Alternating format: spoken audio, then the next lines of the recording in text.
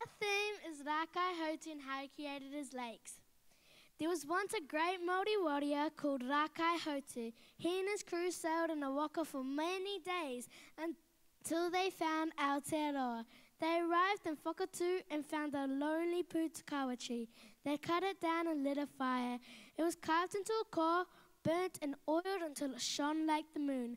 Rākaihautū walked the length of the South Island, creating lakes and rivers all the way.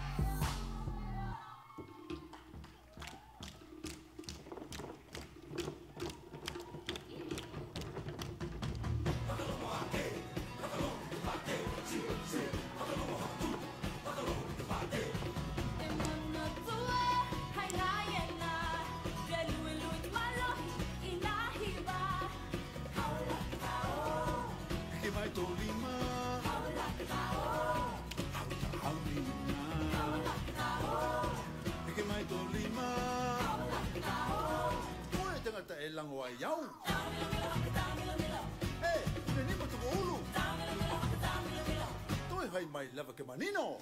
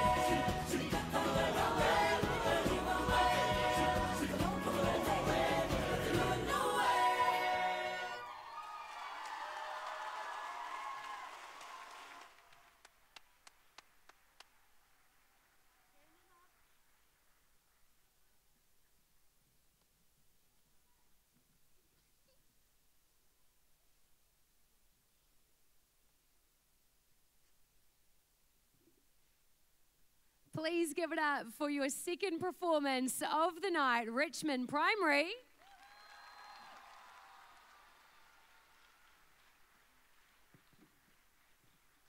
And welcome to the stage, Gemma and Anthony.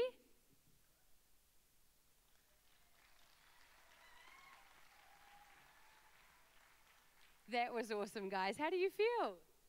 Exhausted. At least you're honest. I love it. As you should. You put all your energy into that. Plus, you've been here all day rehearsing and having fun, right? Yeah? I feel great. Okay, good. That's all I wanted to hear. Okay, what is the story message behind your performance tonight?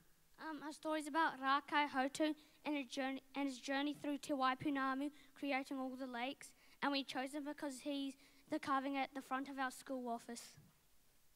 So what made you think of that? Was it you guys came up with that idea? Yeah. Well, because it's local. And it's local. I love it. Can you tell us ways that students at your school showed leadership in your performance tonight, but also the lead up to tonight? Well, they showed great kindness and they were really positive about their attitude and they tried real hard and it was just great to see them go through that. That's so cool, guys. Thank you so much. Amazing speakers, honestly, all of you. Now go relax and chill before the award ceremony, okay? Thanks, guys.